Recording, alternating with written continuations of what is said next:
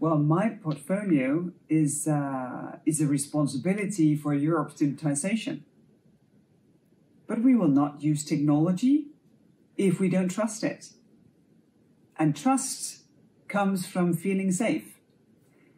So cybersecurity is really central to digitization, to the use of technology. Cybersecurity now is so much more important than before COVID. We shifted so many things online in our daily lives: shopping, learning, chatting, exercising. And there's no going back as to where we came from.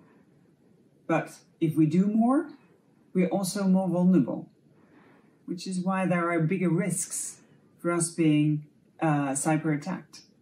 Well, 2 pieces of advice that I use myself is to think before I click.